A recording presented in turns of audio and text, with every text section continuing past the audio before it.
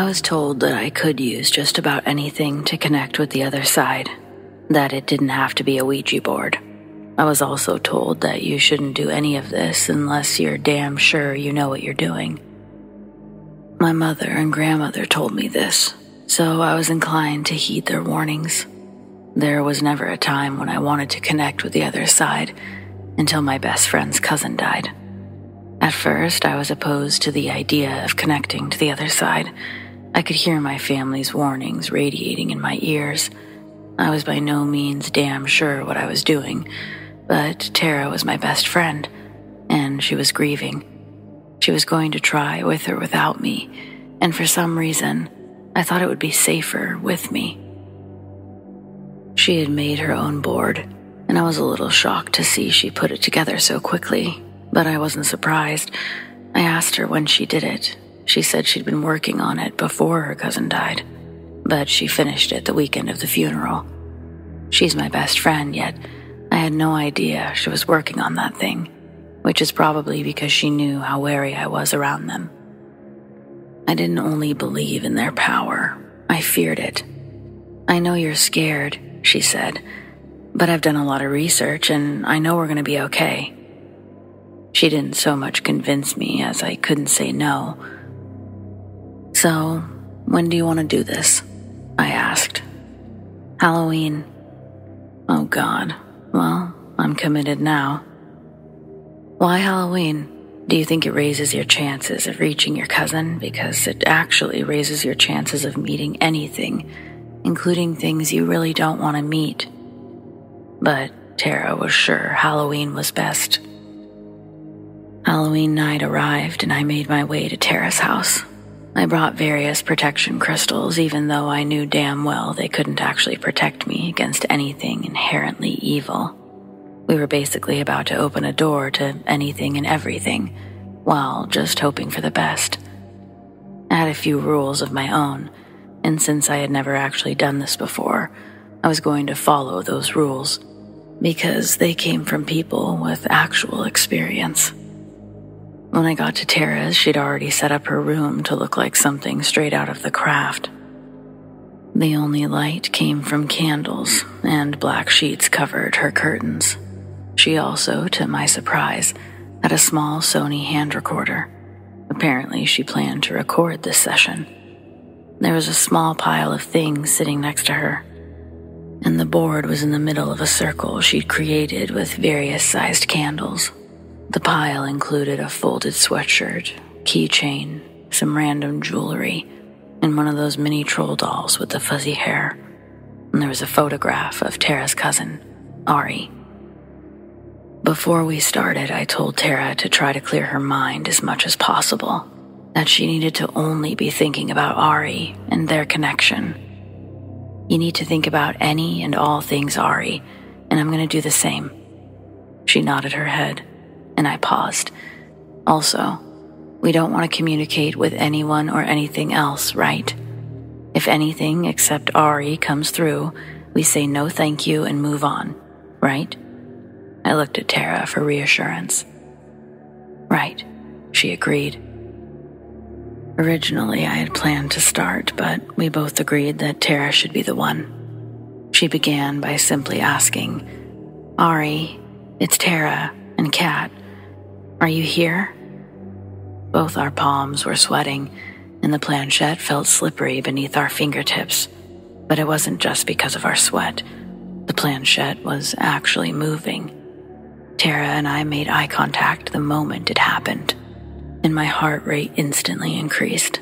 I couldn't believe something was happening, and I wasn't sure what to do next. The board navigated toward the letters I and then T. We have to try to remember these letters. We don't have anything to write with, I said. Then S, followed by M and E. It's me. Tara was instantly emotional, but she didn't take her hand off the planchette. She just wiped her tears with one hand and looked at me for confirmation. Did I think it was her? How could I be sure? All I knew was it didn't feel like her. It didn't feel familiar. I shook my head. No.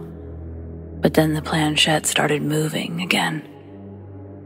We hadn't asked the board anything else, but it was spelling something. "Can I come in?"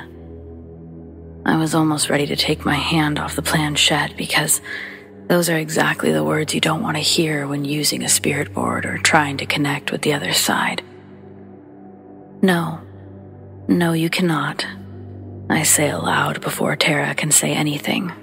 I tell her we don't want that, and she hesitantly agrees but continues. "Ari, can you just give me a sign that you're here?" She grabbed a necklace from the pile next to her and started talking about the story behind it.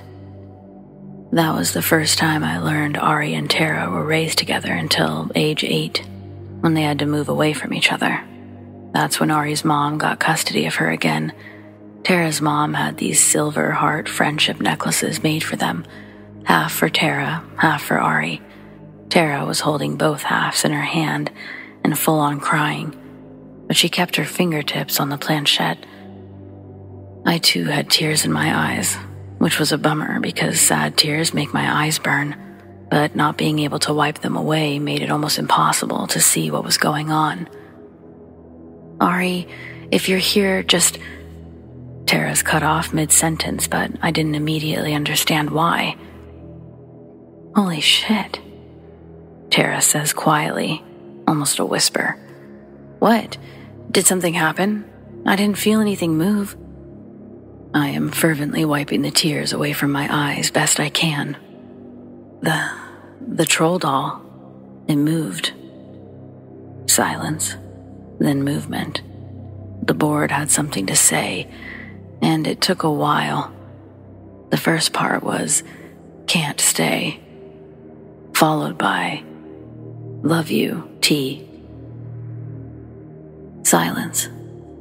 To me, it felt like whatever was occupying the space was now gone. Whatever connection that we'd made was temporary and was over. I looked at Tara, waiting for her to respond, and after a couple of minutes, she looked up at me and said, "Okay, let's say goodbye." The rest of the night, Tara was just buzzing. It was nice. I hadn't seen her like that since before Ari died. We stayed up all night watching horror movies and almost forgot about the recording entirely. It had continued recording long after we'd left the room. As we got ready for bed, we huddled around the recorder to listen. Throughout the session, there doesn't appear to be anything unusual captured until we get to where the troll moves. Just as Tara is cut off, a voice can be heard saying, "How about this?" really quickly. It took us a long time to discern what the voice was saying, but we are 99% sure that's what it was, and Tara believed it was Ari's voice. Truthfully, I'm not entirely sure what we connected with that night. I do know that Tara received some genuine closure from the whole thing, and I was kind of amazed to experience anything at all. Though I do stand by my rules when using a Ouija board, and I don't think that they're a toy. I also believe that they can be a valuable tool if used with positive intentions and good practices. I'm definitely not encouraging anyone to pick up a board, but my personal experience showed me that positive things can come from making contact. And even though we are opening a door to just about anything, we do wield some control in that power. We don't have to engage with things we don't want to engage with. Just some food for thought. Happy Halloween, and thanks for reading.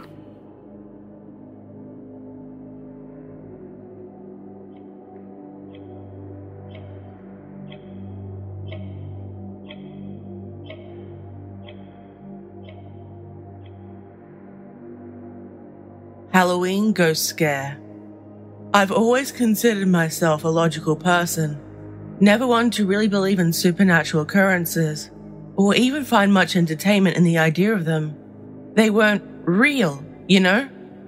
Well, that all changed on one Halloween night, when I had the most unforgettable experience of my life, one that I already knew no one would believe.